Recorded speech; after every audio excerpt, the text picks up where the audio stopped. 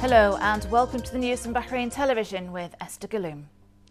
His Royal Highness the Prime Minister, Prince Khalifa bin Salman Al Khalifa, paid a visit to the Representatives' Council today, leading a government delegation to express appreciation for the MP's role in supporting the government's directives to ensure that national action is reinforced and targets are met. His Royal Highness the Prime Minister met with the Representatives' Council Speaker Ahmed Al-Mullah, his deputies and council members, in the presence of the Speaker of the Shura Council, Ali Al-Saleh. His Royal Highness asserted the government's keenness to boost constructive cooperation between the legislative and executive branches so as to consolidate parliamentary practices and achieve the shared goals of both branches, particularly protecting the public interest, maintaining security and stability, and ensuring the kingdom's development and prosperity.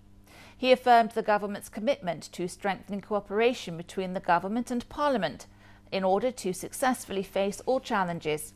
He commended the Representative Council's understanding of the new directives imposed by the economic developments and challenges faced by Arab and regional countries because of the fall in oil prices on international markets, in addition to political, security and military tensions in the region. He explained that real achievement would be executing development plans that guarantee the continuity of progress and support all efforts to overcome economic and security threats. His Royal Highness the Prime Minister thanked the MPs for their service to the homeland and appreciated the civil and democratic discussions of the new directives imposed by economic challenges and which were necessary to achieve the best interests of both the country and the people. He said the government's top priority is the citizen, saying that the new government directives were difficult to take but necessary to overcome the current phase. He added that this phase requires stronger cooperation between the People's Government and the People's Council in order to turn the ongoing challenges into elements of success that guarantee the continuity of progress. His Royal Highness said that protecting the higher interests of the kingdom must be the ultimate goal. He highlighted the need to work together to ensure the success of the shared government and parliamentary directives for the best interests of the country and the development of its people. The Representatives' Council Speaker said the visit of His Royal Highness the Prime Minister demonstrated his keenness to review the new government directives with the Council amid the ongoing economic challenges, in line with the strong government and parliamentary partnership. He highlighted His Royal Highness's understanding of the MP's proposals regarding the requirements of the current phase and the need to reinforce national action in order to overcome all challenges.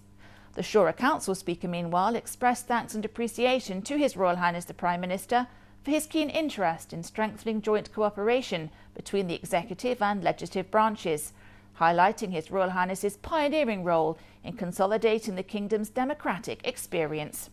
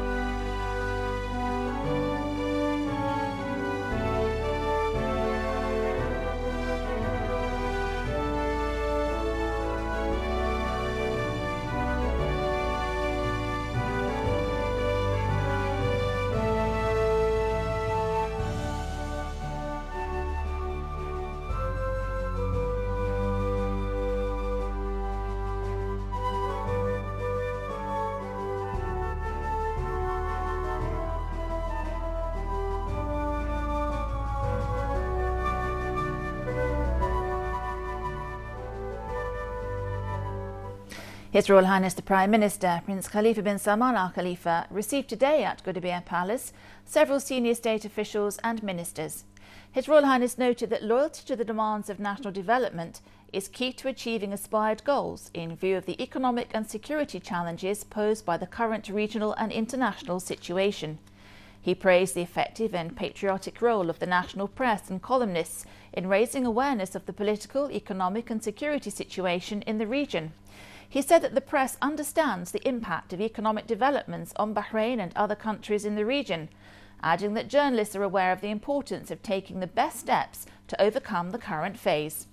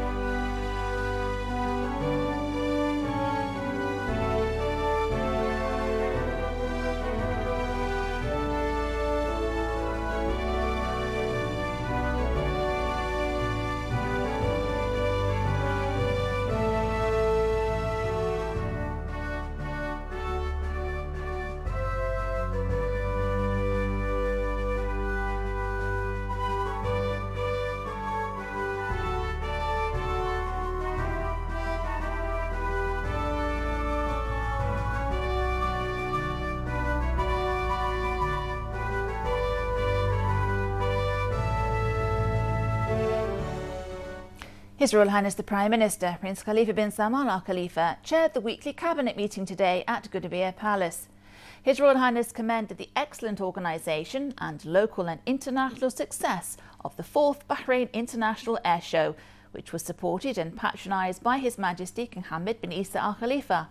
He thanked His Majesty the King's personal representative and chairman of the Supreme Organising Committee of BIAS 2016, His Highness Sheikh Abdullah bin Hamad Al Khalifa, and the Minister of Transportation and Telecommunication, Kamal bin Ahmed, for the outstanding organisation of the event and hailed the tremendous efforts of the exhibition's organisers.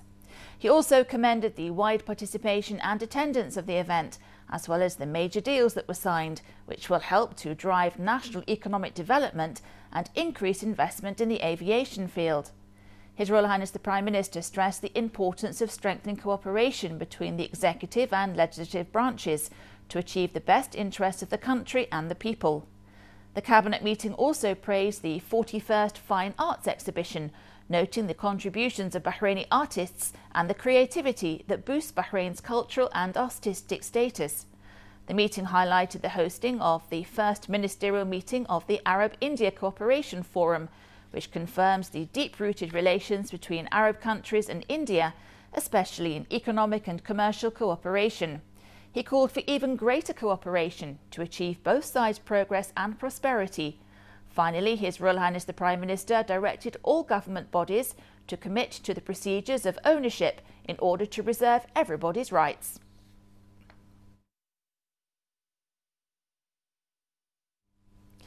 The Cabinet also discussed the issues and memoranda listed on its agenda, which included reviewing the proposed unified management system of ministries and government bodies with the Representative Council's committees, and the importance of providing parliamentary committees with all the information necessary to facilitate their work. The meeting also discussed a memorandum relating to a suitable method for government bodies to discuss draft laws with the legislative authority. The Cabinet approved a memorandum regarding the reorganisation of Bahrain Tender Board and reviewed a report presented by the Interior Ministry regarding Bahrain's implementation of its commitments towards the United Nations Convention Against Corruption. The meeting reviewed a report presented by the Ministry of Works, Municipality Affairs and Urban Planning regarding the Ministry's bids since January 2015. The Cabinet also noted a number of proposals from the Representatives Council. After the Cabinet meeting, the Minister of Information and Parliamentary Affairs, Issa Al-Hamadi, held a press conference in which he outlined the issues discussed during the meeting. He said that His Royal Highness the Prime Minister had confirmed the importance of reinforcing cooperation with the legislative authority. The Minister said that the questioning request filed by a number of MPs was an internal affair of the Representatives Council. He said that more visions and ideas would be reviewed by the executive and legislative authorities in regard to redirecting subsidies to citizens. He highlighted that Bahraini media institutions are performing their role and that the Ministry of Information Affairs is committed to all media laws and legislation. Regarding regional issues, Mr Al-Hamadi pointed out that the region is going through a war with terrorism, which is affecting the security of all countries of the region.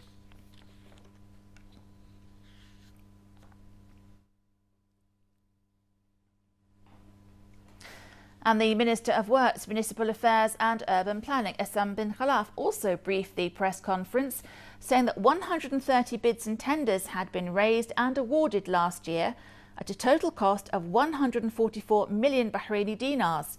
He said that bids would soon be invited for the 96 million dinar Tubli power station expansion project, which will be funded by Saudi Arabia and Kuwait in line with the Gulf Development Fund.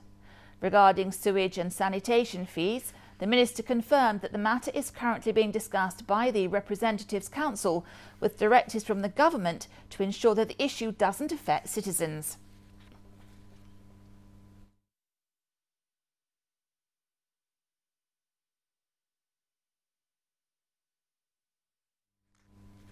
The chairman of the Representatives Council, Ahmed Al-Munna, met separately today with the Minister of Interior, Lieutenant General Sheikh Rashid bin Abdullah Al Khalifa, and the Minister of Defence Affairs, Lieutenant General Yusuf Al-Jalahama. Mr Al-Mullah praised the efforts and service of Ministry of Interior staff in maintaining security and protecting public properties. He reviewed with both ministers the latest security, regional and international developments and challenges. He expressed appreciation and pride in the patriotism of Interior Ministry staff in responding to their call of duty and safeguarding the Kingdom's security. Mr Al-Mullah also lauded the efforts and commitment of BDF staff in protecting Bahrain's security and stability and their support to the Saudi-led Arab coalition. He expressed the Council's support for modernising the BDF's technical and logistics capabilities.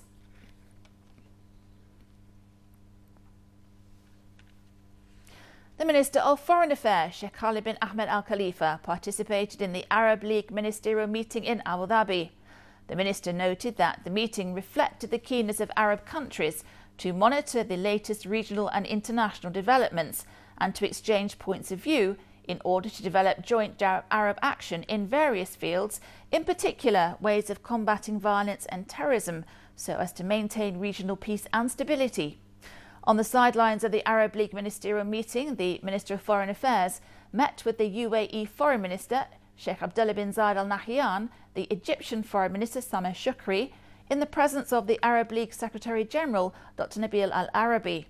The meeting discussed recent developments with Iran and ways of stopping Iranian interference in the domestic affairs of Arab countries. The ministers also discussed the work mechanisms of the committee in order to present their recommendations to the Arab League Ministerial Council for further study.